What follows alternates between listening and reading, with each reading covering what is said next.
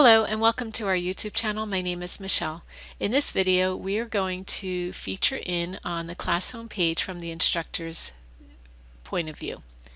So currently I have us logged in as a instructor, and what you're going to do is you're going to click on classes at the very top of your screen here. This will bring you to your classroom dashboard. Now some of you may have this as your landing page when you first sign in, so you wouldn't have to go to classes at the top, but just in case, that's where you find classes and that'll take you to your classroom dashboard. Once you're here, you want to make sure you switch the dashboard view over here and make sure you're listed as the instructor. And you can see here we are listed as Jane Austen Instructor Dashboard, but if you happen to pop up as maybe one of your students, it'll say here the class dashboard for the students. So you just click on the switch dashboard view and go back to yourself as an instructor.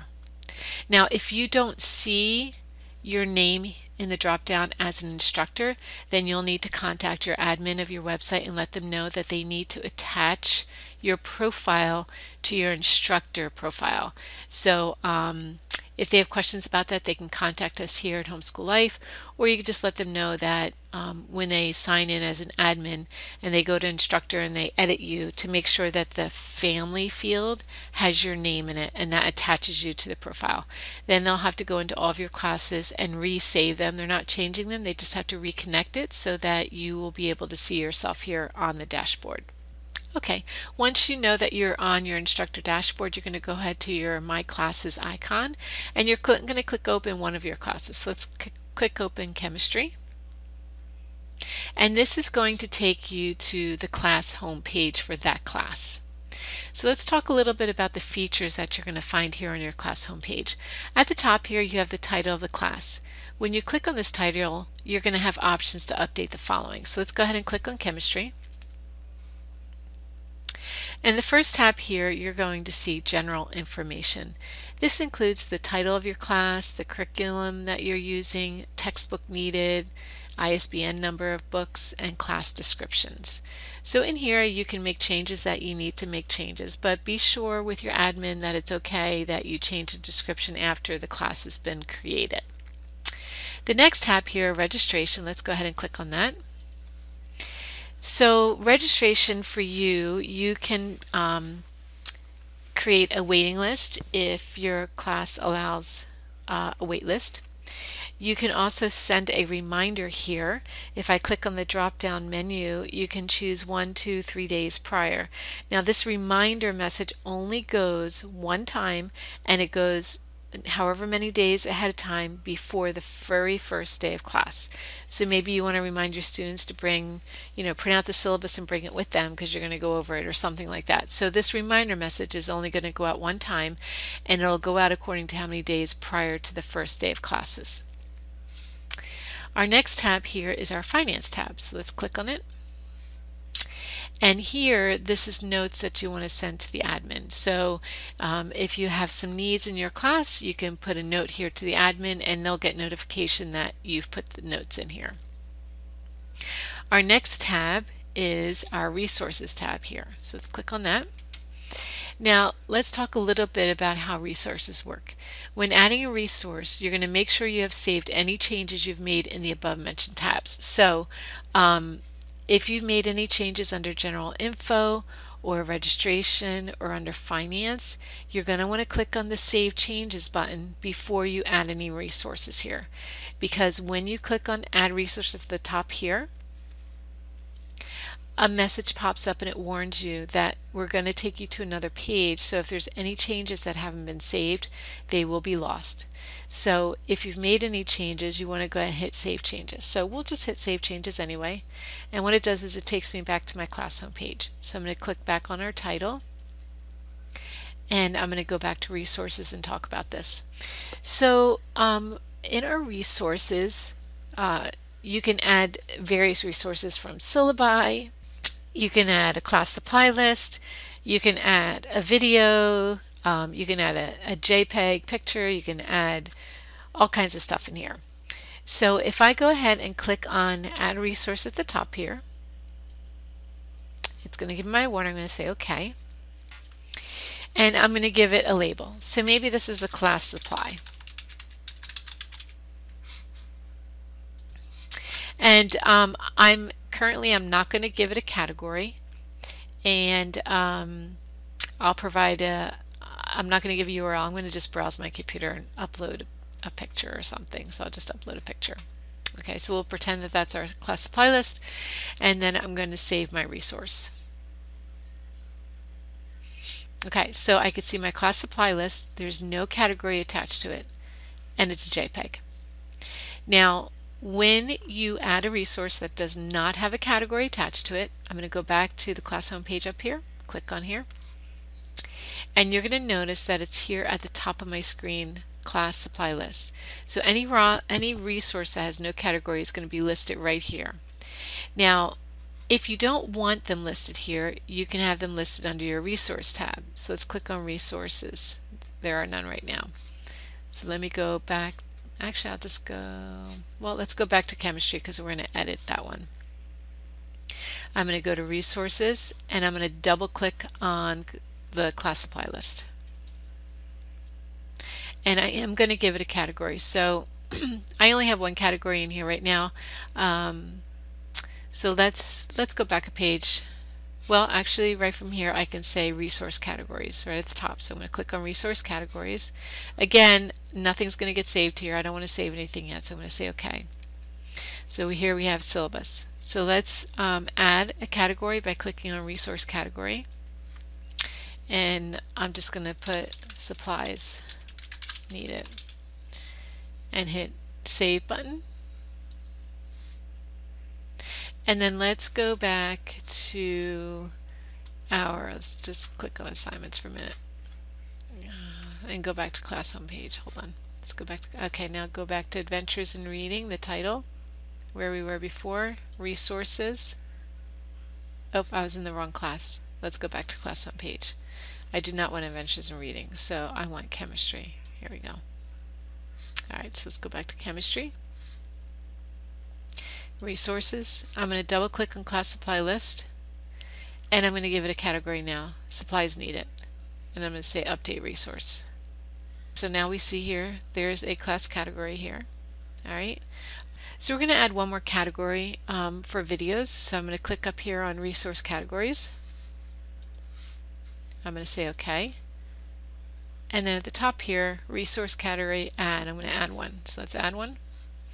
And let's give it videos and hit save button. Currently, we do not offer you a return to class homepage link at the top here because resources, this resource landing page, you can get to various ways. You can get through the title of your class homepage, or you can scroll down on the class homepage and go to resources that way. So because there's different ways to get to this, we don't have a return to class homepage, and that's where I want to take you next. So the easiest way to do that is to click on assignments, and now you'll see at the top right hand class homepage. So we'll click on class homepage from here. Okay, so I'm going to click on chemistry again. I'm going to move some things around. I'm going to go back to my resource tab, and then I'm going to double click on this test. It's a YouTube chat video, and I'm going to put it under videos as a category, and then I'm going to update my resource. Okay, let's go back up here to the class homepage and click on it, and I'm going to show you where they go. So right now we have another test resource at the top, but if I scroll down to resources and I click on the resource tab, now I see my categories. I have supplies needed and I have videos. And so basically what we've done is we've given you the opportunity to categorize all of your resources under the resource tab. Okay, so let's go back to the student view and see how it looks for the student. So I went to the top here and I switched the student to the student view. So I have Dean Austin's the student. And if I scroll down and go to resources, the student can see the resources. And then once there's more, these close up and they can click on the category that they need to view. And when they click on it, it opens up to whether it's a YouTube video or a PDF or a picture, they'll be able to see it. Okay. So let's go back to the teacher's view, instructor view.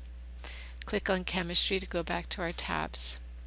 Okay, the next tab we have here is our grading tab.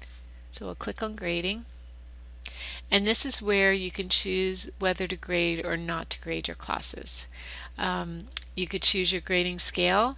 You can create a grading scale up here on the right hand side. You can create assignment categories. We have separate videos for this area, but this is just where you'll be able to set up your grading for your class, whether you're going to use equal weighting or not. If you want to learn more about this section, just go to our grading video.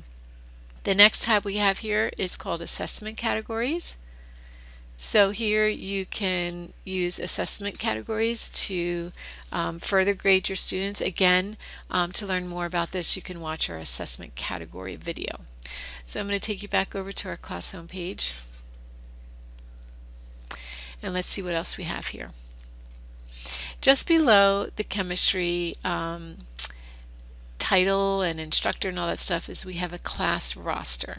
So as a teacher, you could click on this class roster, and it will open up to show you the students that you have here. Now you can use this class roster to email one parent and their student, or just one parent. So instead of using the class form where it goes to everybody in the class, including the students and the parents, if you needed to contact just one parent, you could do that by clicking the box here for email. If you wanted the student of that parent to also get a copy of this email, you would highlight their email address that you see listed under their name here. So I'll go ahead and I'll highlight it, and I'll right click and say copy email address. Then you're going to click on email parents here. So let's do that. And it opens up to an email. It says one family matches your criteria and will be emailed. Now the reply to the email address is your email address as an instructor, but remember we want the student to get it too. So email also to here, we could put a comma and then paste in the email address that we just copied. Now it took a little bit more than what I needed, so I'm just going to delete. There we go. So dean@gmail.com. You could put your subject line in here, and then the message, you can type up your message. And then at the bottom you can send the email. You can also attach files if you need to. So this email originally, to email through the roster, the intent is not to email the entire class. The intent is if there's one, maybe two parents that you need to email, it's like a private email between you and the parent. Maybe the student is struggling, you don't want to put the email of the student in here, but if it's something you need to let both of them know, this is how you could do it. So I'm going to take you back a page, and let's go back one more page. Alright, so let's go back to the class home page. If we scroll down a bit here, we have a section called the class description, and this is what is on the class grid. When you put your proposal in, when you typed up your class, this is what they see on the class grid. If there's a change that you need to make, you could click on this pencil icon next to class description, and it'll open up into a text box, and in here you can make any changes you need to make, and then go ahead and click Save Changes when you're done. When you make changes to the class description, it will also make changes on the class grid, but nobody really is going to be told that there's a change here. So if you've made a change here, one of the things you may want to do is click on the announcements. So let me scroll down a bit here. You may want to click on the little pencil here for announcements, and it opens up to a text box. So you can just say, there was a change in the description, blah, blah, blah, and then hit Save Changes. Now, saving the changes does not send it out yet. Okay, oops. Let's try that again. Okay, let's save the changes. Alright, and then you could see here there was a change in the description. Okay, and then to send it, you would have to click on the email announcements on the right hand side. When you click on email announcements, it says, are you sure you wish to immediately email these announcements to all students, parents, and instructors? And this is where you would say okay. This is a one-way communication. They cannot respond back to you. You can only send the information to them. This is also a great tool if you want to send a reminder to the students to bring something the next day. Don't forget, just as a reminder. It's kind of like sending home an announcement, like a little flyer, except it's through email. So there's no communication back and forth. It's just a one-way communication. Okay, just below here we have our assignments, resources, instructional media, attendance, assessments, and grades section. And again, for each one of these we do have a separate video to go through it with you. We basically went through the resources already, how that works.